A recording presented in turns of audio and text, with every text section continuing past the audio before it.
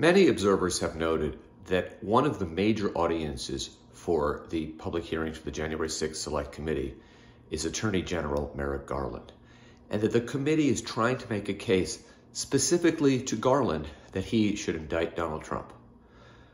Donald Trump is clearly guilty of many crimes. Real estate fraud, most likely in New York, the attempt to steal the election, of which there was a lot of illegality, crimes against humanity, which was his mismanagement, deliberate mismanagement of the COVID crisis.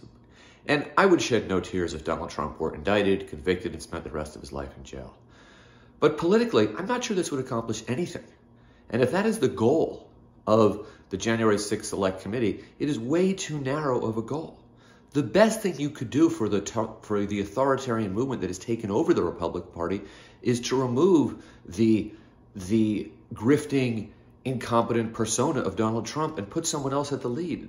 Donald Trump and the MAGA movement have already captured the GOP. It is an authoritarian party, regardless of whether Donald Trump is at liberty or in jail. And furthermore, if he were indicted, it would only solidify his grip over the Republican Party. He would be that much stronger of a candidate to be the nominee in 2024.